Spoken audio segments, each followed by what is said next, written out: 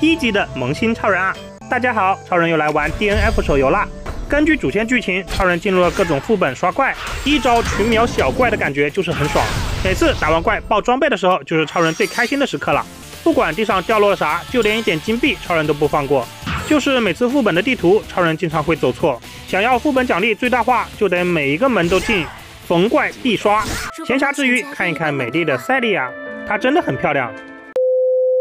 很快，超人来到了10级，可以转职了。鬼泣和狂战士，你们会选哪个职业？先不急着做决定，我们可以来体验一下。超人现在玩到的是鬼泣职业，可以看出来技能还是很拉风的。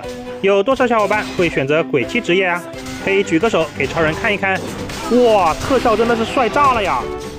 接下来我们来看一看狂战士职业，和鬼泣职业的色调都完全不一样。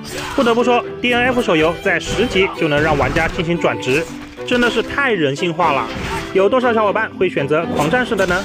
体验完2个职业，超人还是想选择狂战士，毕竟超人喜欢这个狂字。